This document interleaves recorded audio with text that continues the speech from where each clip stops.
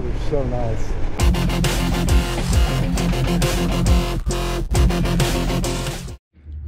What's my good boy doing?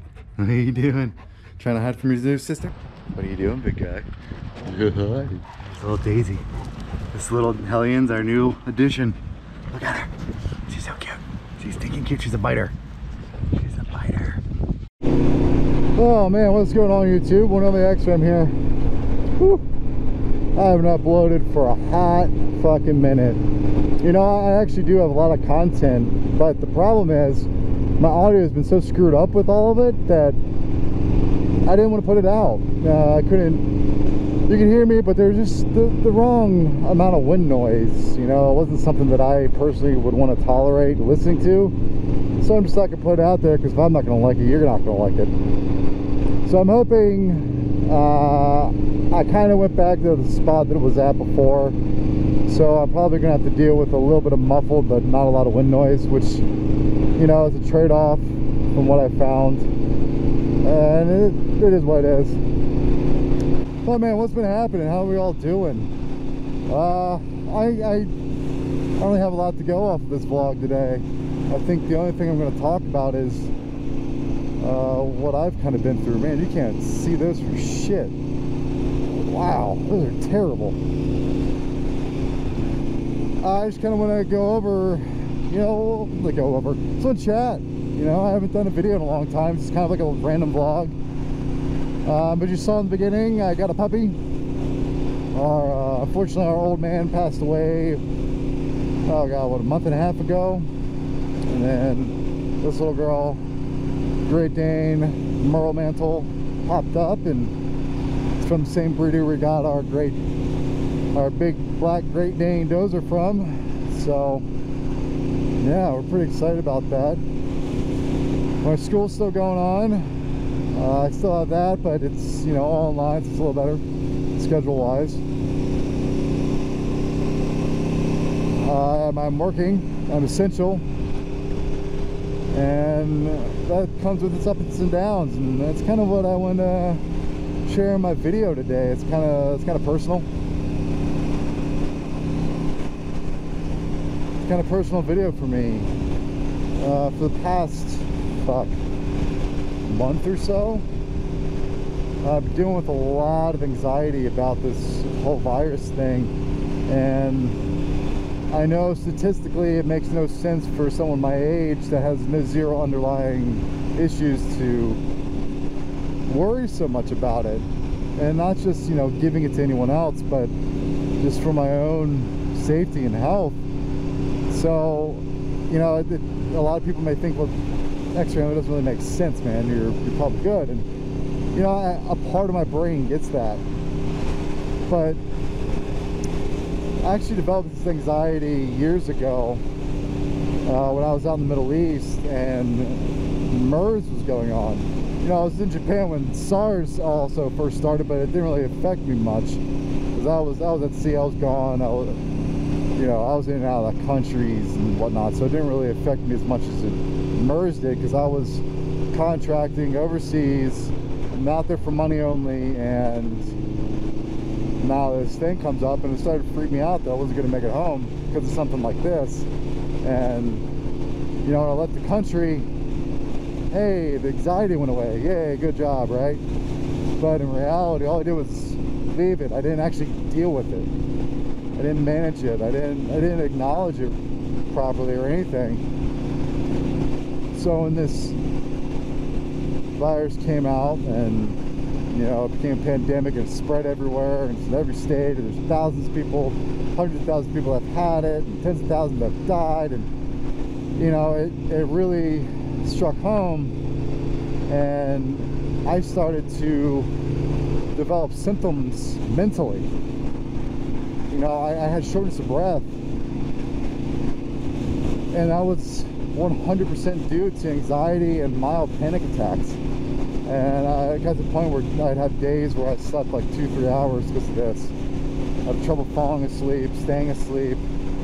I'd have trouble focusing on work. Like, I was working on something, and I'm in a closed area in a lab, and I need to keep my wits about me because stuff there is dangerous and expensive. and I ended up falling off with something that never really happens. I made mistakes that are very uncharacteristic of me, and you know, I realized I was being affected.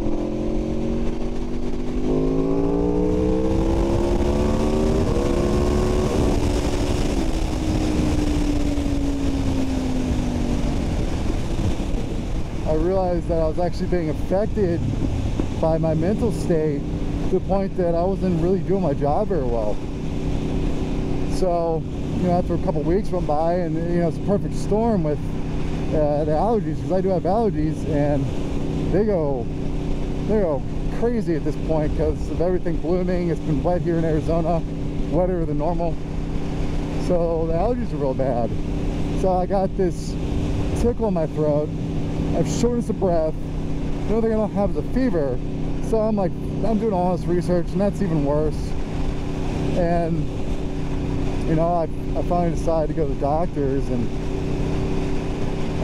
you know, get my checked out, check my lungs and all that stuff, and of course lungs are good, no issues, no fever or whatever.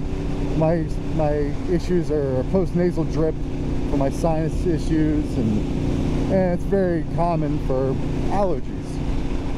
So I get a shot, this is last Sunday, I get a shot called Kenalog, and it's using a lot of other things, but you know, doctor, it's a low dose. The doctor's like, you know, not a lot of side effects, shouldn't be too bad, it's not going to weaken your immune system enough to do anything because you have a very strong immune system, blah blah blah. So lo and behold, last week, Monday and Tuesday, I had nausea all fucking day. I didn't eat anything for 2 straight days, and to go along with the shot, it's a steroid, so naturally it raises your anxiety. So not only did I give myself other symptoms, but I made my anxiety worse just by having this in me. And I actually do regret getting that shot. I mean, side effects are gone, but still, it's something that I probably shouldn't have done. And I'm talking to you like this because I feel like I'm not the only person that has experienced some sort of anxiety because of this stuff. I mean, our lives are severely displaced, our habits, our routines, all that stuff. I went from being insanely busy all the time to just having too much time in my hands, too much time to think about shit and worry about stuff. And you know, it's crazy. I seriously started to develop OCD, but it's like a semi-motor function OCD, or it's something along those lines where it's a bodily function that happens without you thinking about it. But because of these symptoms, you start thinking about it and then obsessing whether or not I'm breathing properly. And it mutates, it transforms, and it consumes you. And it's, honestly, it's fucking terrifying, because you don't actually have a problem. I don't actually have a problem. I'm not actually sick. I don't have the flu. I don't have a common cold. I literally have allergies and anxiety. That's it. And really understanding that is taking a lot of time. And like, even now that I understand it, because I actually got a COVID test because someone in my lab tested positive for it. They didn't tell me till a freaking week later, which really irked me. But because of that, I decided to get myself tested, and I missed a day, but it came back negative, which is great.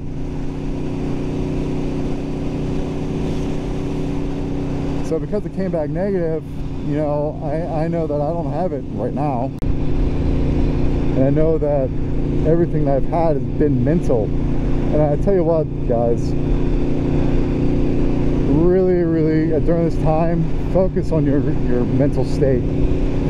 Because that's just going to keep you through. It's going to keep you going. You know, I didn't want to ride for a while. The last time I rode with Hef and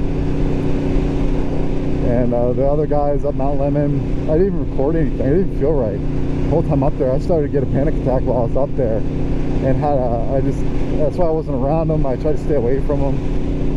You know, I just wasn't myself. and I'm still not myself, but I've been able to eat, so that's a major plus. But it's just real, you know, whether you get the virus or not. I hope you don't, but if you don't, and you're like me that's developed these issues, talk about them. There's not a lot you can do inside your mind when your mind isn't right, trust me. And this stuff isn't things that I would normally worry about, you know. My wife says it all the time. She jokes when I get sick that I usually just say, well, I'm gonna go work out, drink a shot of something, go to bed and do it the next day, and just freaking burn it out of my system. It usually doesn't affect me in a way that is traumatizing, but yet this is. So I know this video has been long and ranty, but you know, it's just something I want to get off my chest and put out there to show that, you know, everyone's human. You know, we all have our own little quirks, we all have our own struggles, and I'm here to tell you that you're not alone. Message me on Instagram, C1Only. Hit me up on this video, leave a message, a comment, whatever, man. Just let's chat. I'm here for everyone. You know, it's been hard on a lot of people. Those of you that are out of work, I feel for you, because along with the stress of possibly getting sick, you lost work. I mean, you probably don't have insurance, so now you're worried about getting sick, not having insurance, and then how the fuck are you gonna pay for everything? You know, these are very real fears, and as much as I don't want to be cliche and say we're gonna make it through, because we will, it's time to look into yourself. If you've been fired, it's the perfect opportunity to look inside and go, you know, I've been doing this job for however many years, and go, I don't love it one bit, but I do love this.